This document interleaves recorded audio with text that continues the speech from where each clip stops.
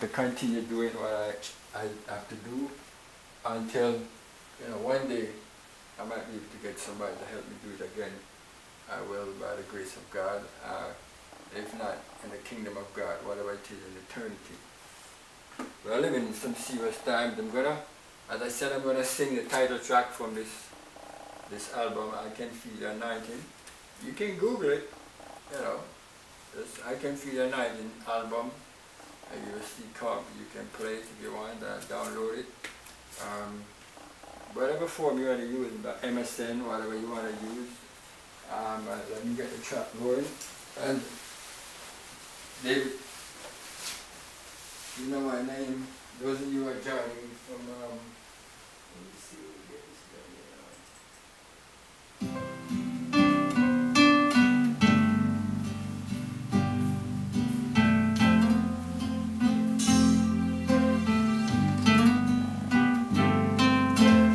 I can be the anointing and the victory, who is great inside. Oh Jesus, you are Lord.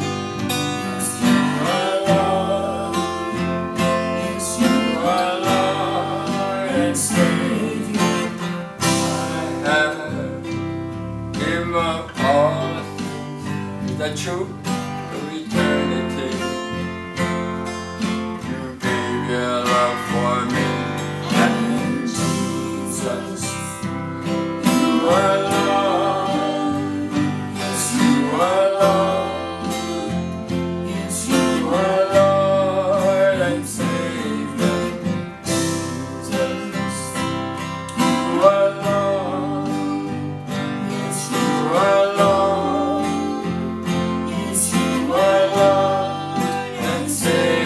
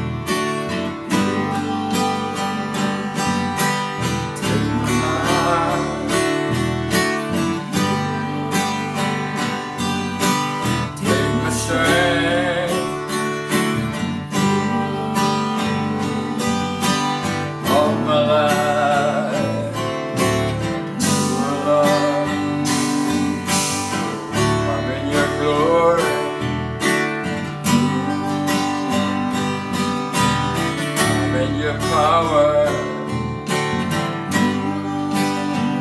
and majesty and honor,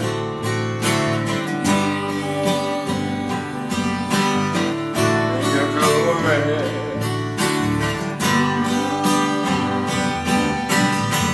and your power, and majesty and honor.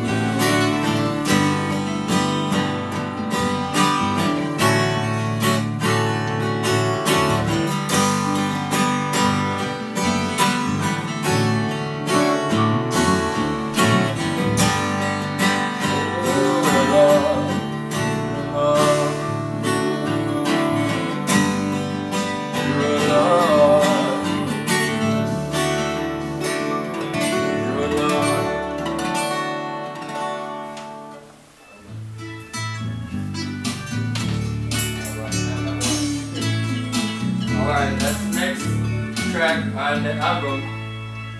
All I wish to say is of Jesus. But you can get it online.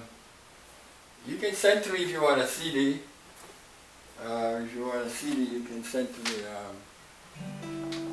Lord, Lord, Lord, Lord, come in your glory, Lord, come in your power, Lord,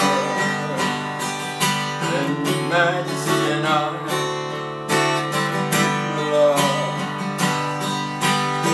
Come in your glory, Lord. Come in your power, Lord. In majesty and honor, Lord.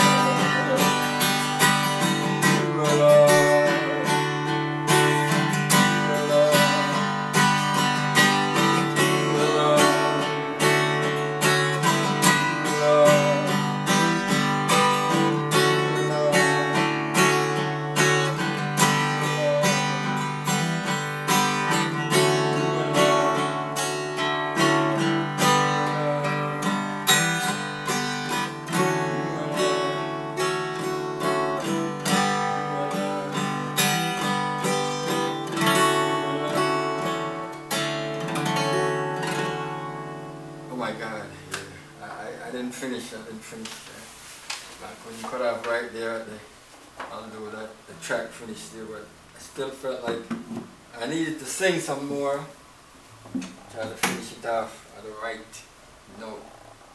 Oh my God, you are Lord, you are Lord, you are Lord, you are Lord. Amen.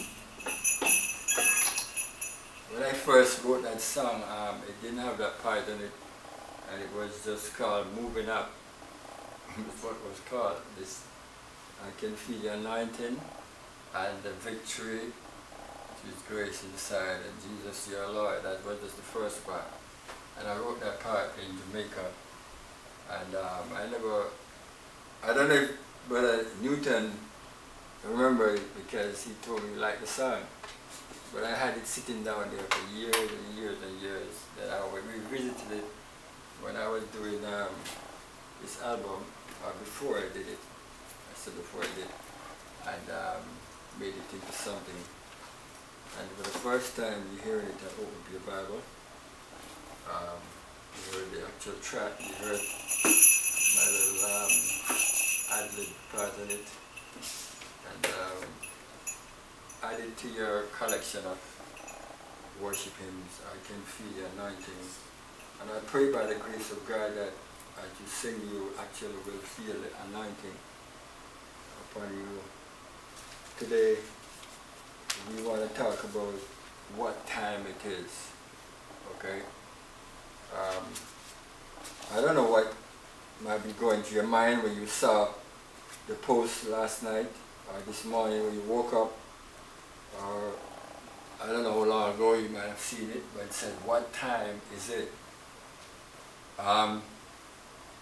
This morning I'm thinking about it and praying, and I'm saying, Lord of mercy, I don't even know what to say. There's so much things going on in my mind and my spirit where this subject is concerned that I said I don't even know what to say, or where to start, where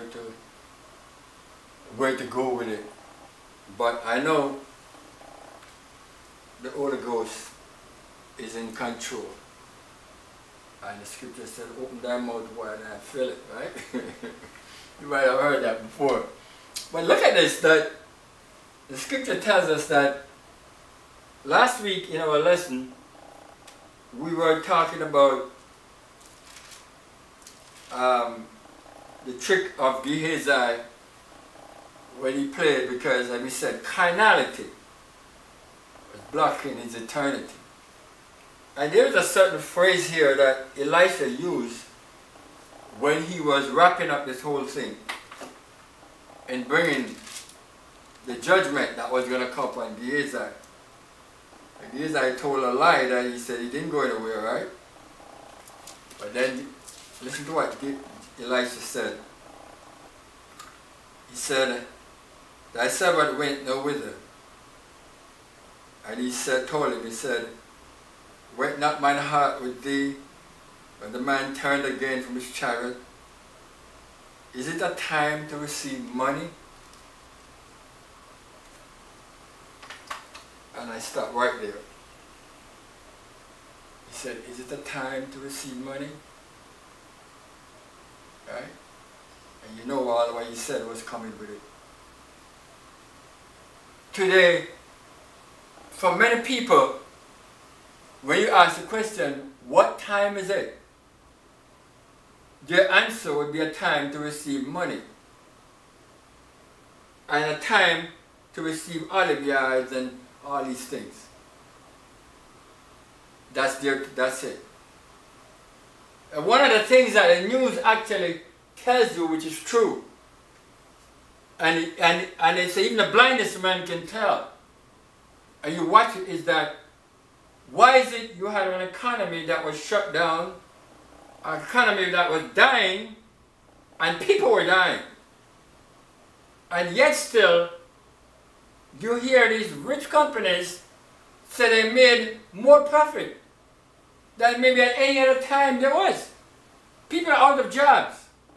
People have to run into food banks. People don't even know where the next bread is coming from. They're lining up like when food ration in a communist country, right? And they're saying, the very rich people are saying that, you know, we made so much dividends, we made so much profit, is it a time? What time is it? The time for them is just like with Gehazi, a time. And the prophet was saying, I know what you're thinking. And I know that you have the sacks of money to prove it. The sacks of money that will take you there. Right? Although you stole them, you told lies to get them. Okay? But you have them anyway. They're in your possession. But I want to tell you, you're thinking about what time it is. But I'm going to tell you what time it is.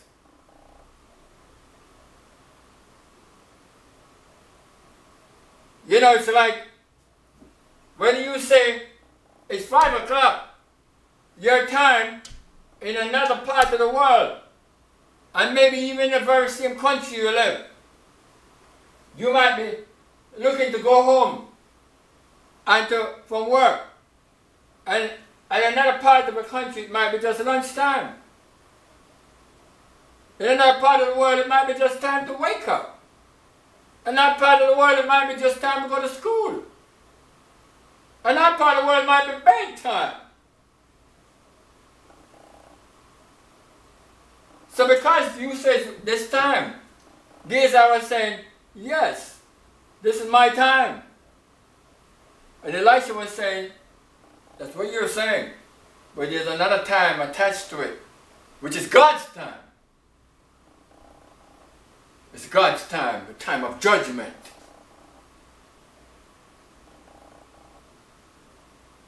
Because God saw what you did. Saw the lies you told. He saw your dishonesty, and he saw your crookedness, your extortion, and your wickedness. And so judgment has come to your door. And God didn't take away but the sacks of money. Elisha didn't say to me, go bring those sacks of money and bring them to me. Elisha didn't even want to touch them because they were not sanctified. They were not according to the will of God. He didn't want to touch them. He said, you can have them and go with them. But as you go, God is sending something with you that you can't turn back for generations to come.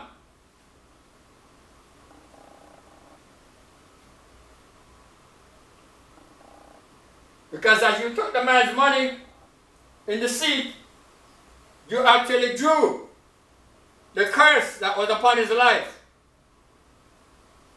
And that curse will follow you like the smell of a skunk to the day of your death, being passed on to your children. My God. None of these things I'm telling you, I thought about it. You know, sometimes I say when the Lord is leading you, you see the way clearly, you know where you're going, but sometimes you have to pick in your way like crossing a river, stepping from stone to stone. You know what that is, right? The Lord told Samuel, he said, Samuel said, how am I going to go anoint Jesse, son of the king? Saul will kill me. He said, just take a heifer and I'll tell you what to do, step by step. Okay, I'm not going to tell the whole story at first, but just watch me. I just go and I take control. So I asked today, by the word of God, what time is it? I'm befuddled when I think about what's going on in the world today. Because to my mind, it is abundantly clear that something catastrophic is about to happen. I mean, you've seen sometime, like I was watching something the other day and they were trying to show something in a distance and you see it on TV and you see the person put on binoculars and what happened now? But they show you what the binoculars is picking up, which could be 100 miles away. Okay? You wonder to yourself today, what binoculars some people are looking into. The word that was prophesied, the word that was spoken, right, in the Bible must be fulfilled. It must be fulfilled.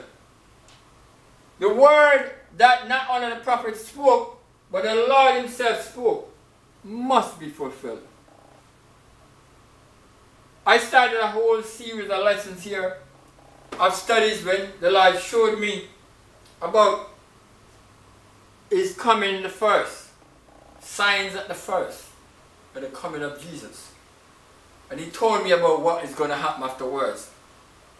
He told John, he said, thou must prophesy before many nations and tongues. He told me, you're going to be talking about this for a long while. I had no idea. And over years passed, I think by now, and I'm talking about it. I may be quite close to a year, but I'm talking about the very same thing, about the coming of the Lord. The coming of the Lord. As I said, if we believe that he came as a baby, and the word is sure and steadfast, the same prophet that spoke about him coming as a baby, spoke about him coming as King of Kings and Lord of Lords. The same prophet. Okay? So God will judge this world. He judges the people of this world. As I said, they make a lot of money off of him as a baby. But they don't want to act like they don't. Oh, we don't even know. Right? We don't even know. Yeah, we don't know if this Jesus ever existed. Yeah, we don't know. But if we can make money off his name, we will. Alright, so let me just move on. So I'm saying to you that the prophet said to him, is it a time? You know, I know what you're looking at. And he's saying to him that, if only you knew. Today the word of God is the very same. Is it a time for you to look at peace and prosperity? And the word of God is saying, if only you knew what was coming with that. Right? If only you knew the curse that was coming. Right? The curse that has plagued this earth last year, coming down, which they call COVID. And they call it all manner of names, and as I said to you, it's the same thing. Okay? It's the same thing. Dressed in different suits, different clothes, different shoes, whatever it is, the same. What I'm just trying to say to you, of the devil. And yet still people are still want to hold on to their sacks of money. They want to hold on to the things of this world. They don't want to go back to the Bible and to see that what was written in the Bible is actually coming to pass. And the time of the end is very near. So today, I put out some scriptures here, and in the prophets, and I want to look at a couple of them. I want to see what order I have them. The scripture said here that, before I go into that, let's see what the Apostle Paul said about the time. Right? The time. What time is it? What time is it? Do we know what time it is? He said, I'm going to read from in Romans 13, and I'm going to read from verse 8. I'm reading there deliberately, because the verse I want is really down in verse 11, but I want to read from there, because it's not just for us to know that it's a time of trouble, but it's also for us to find a refuge in this time of trouble. Amen? So the scripture says, owe no man anything but to love one another. For he that loveth another has fulfilled the law. Amen? For this thou shalt not commit adultery, thou shalt not kill, thou shalt not steal, thou shalt not bear false witness, thou shalt not covet, and if there be any other commandment, it is briefly comprehended in this saying, thou shalt love thy neighbor as thyself. And this speaks about how we should walk before God. Alright?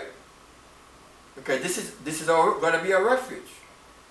If we're going to walk as in chambering and wantonness at the world, then we walk in a refuge in this time of trouble. When he said, love worketh no ill to his neighbor, therefore love is the fulfilling of the law. Fulfilling of the law. And that, knowing the time, that now it is high time to awake out of sleep, for now is our salvation nearer than when we believed. The night is far spent, the day is at hand. Let us therefore cast off the works of darkness, and let us put on the armor of light. Let us walk honestly as in the day, not in rioting and drunkenness, nor in chambering and wantonness, nor in strife and envying, but put ye on the Lord Jesus Christ, and make not provision for the flesh to fulfill the lust thereof. So the scripture is clear. He said, knowing the time, now it is high time for us to awake out of sleep. For now is our salvation nearer. Now, you know, what usually happens to people is that they hear this from when they were young. They hear it all the while. And then they say, hey, I mean, do we see anything happen? He asked, do you see anything happen? He said, no. He asked next friend, do you ever see anything happen? Are they talking about this Jesus coming? You ever hear anything happen? No. Okay. Okay, but come down to December, they will come and celebrate with drinks and partying and all these things about the coming of Jesus as a baby. Lying lips. Liars. Okay? As I said. Because the same prophet that spoke about the first coming spoke about the second. And God is going to judge this world. Because if you believe the first, then you must believe the second.